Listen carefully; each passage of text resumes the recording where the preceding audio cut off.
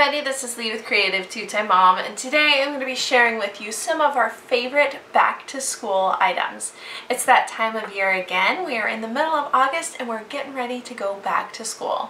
So whether you're a homeschool mom, a teacher, or a public school mom, I'm hoping this video will give you some great ideas of things that will help you transition back into the school year. Now this video is part of a collaboration which is being hosted by Rachel at Day to Day Joys. She challenged us to come up with some of our favorite back to school items. And so I have a kind of a variety here. I'm looking at my table thinking there are some odd and interesting things here, but I want to share them with you because there are some really great finds. So let's get started. So like I said, I'm not even totally sure where I'm going to start, but I'm going to start down at this end and just work my way across. So one of my favorite items that I feel like every homeschooler really needs to have is a good paper cutter. Now I'm a scrapbooker, so this is the one that I have in my house. It's pretty slim, doesn't take a lot of space, and it just goes back into my scrapbook stuff. This one is by Fiskars. You can replace the blade pretty easily. The blades are really inexpensive. The paper cutter itself is a bit of an investment, but the blades are very easy to replace and they're pretty inexpensive. It cuts really well, has the extra arm that comes out, which is helpful for me when I'm cutting things down to go into a notebook size. Sometimes I'll have construction paper that's a little bit too big. I use this a lot of times for creating pockets for their folders, for if I'm cutting apart different scripture cards, if I'm cutting things apart that I have printed. It really makes my life a lot easier. It's one of those things that when I first started homeschooling I thought, really? I could just pull out a pair of scissors, but this makes the job go quite a bit quicker and I really love having this, and it's great for art projects. The other thing that I really love, kind of along the same lines, is clipboards. My kids don't really like doing their schoolwork at the table. They like to be all over the house. I have one that sets up shop on the couch. I have one that likes to be in her room. I do have one that I keep at the table with me because he's still pretty little, but they like to be all over the place. And if we're going to be in the car, a clipboard is awesome. So we go pick these up at the Dollar Tree. They're super inexpensive and they actually last quite a while. I've hardly had to replace mine at all, and so we just love having them. And then if they get destroyed by some crayons and some paint, it's only $1 and it really doesn't bother me all that much. Another thing that I am finding is we are really enjoying studying nature right now. I think it's been the time of year. We got into it this year in particular. I don't know why, but when spring rolled around, we needed to get outside. And if you guys saw my videos, we were going crazy with a plant unit and a bird unit and a bee unit. We were just loving studying nature this year. And so we've kind of grabbed onto that and we've invested into some field guides for birds, wildflowers. That's another bird one that we have. Butterflies. I think this one's trees. And trees. So I would say some of my favorite back to school items that I feel like are almost a must-have, even if you're not a homeschooling mom, is to get some field guides for your area. There's still plenty of time to be outside in nature on the weekends, to go hiking, and to really get your kids out studying plants and wildlife. These have been an absolute favorite of ours lately, and I cannot recommend this enough. Make sure you get something that's local for your area and just let your kids run with it. I was really surprised how much my kids enjoyed doing this, to the point where they were encouraging me to go out and do this more than I was encouraging them. So I got two things here that are kind of similar that we are loving right now. This one's kind of mangled because it's been in a backpack, but these extreme dot to dots. My kids get one of these every year at Christmas time. They absolutely love them. I feel like they're a great way to reinforce some math concepts, but they're a lot of fun and they're very detailed. So this is something that even I would enjoy doing. Look at that. Isn't that crazy?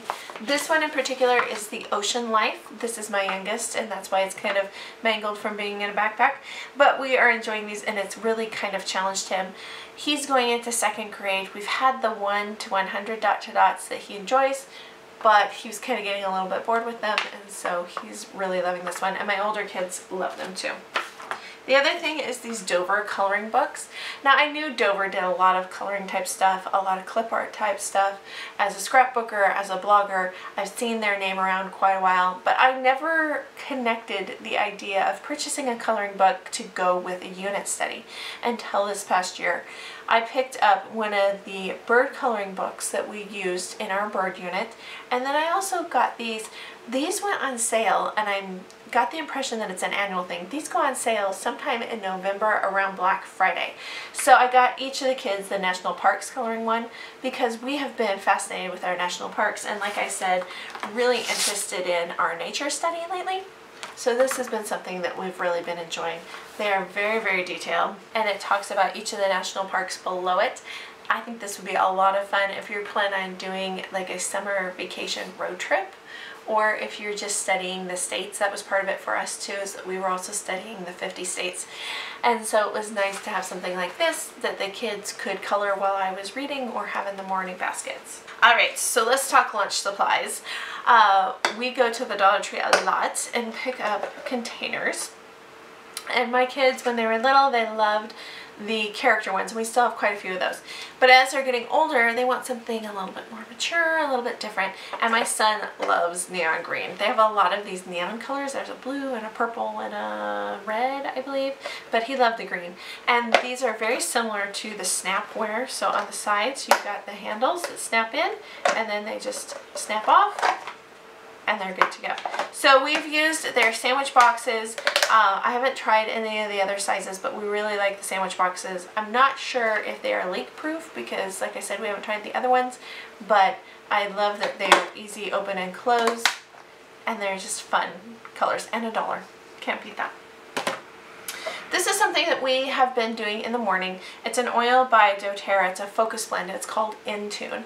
And I've really noticed a difference, at least in my younger guys' focus and attention, his just ability to challenge himself in the morning, because sometimes, even when you're homeschooling, lessons can still run a little bit long, particularly in math. So we have been using this one to just help him get some focus in the morning. My older son uses it as well, but I've noticed the biggest difference in my little guy. That to me is a back to school favorite. Along those same lines, we also have the doTERRA diffuser, and I love running this in the house. We don't get sick as often as we did when the kids were in public school, but I still find like that my daughter does. She doesn't have a very good immune system. So running this with Breathe in the winter, or with On Guard, or even with some sort of a focus blend during school. The other day I had citrus in it. Everybody's a little crabby. I put some citrus bliss in there and ran it throughout the house, and it just took a little bit of time, and everybody's mood seemed to lighten and improve a little bit. Even if you're just looking for something to make your house smell warm and cozy, this is my recommendation. And last but not least is our Children's Adventure Bible. This is part of our morning basket. We've started including it instead of doing a devotional. We've just been reading straight from scripture. I love this one. There's a lot of study helps in it. This one actually belongs to my 6-year-old, even though it is written for ages 9 to 12. He gets it out and goes through the study helps all the time and is really enjoying this one.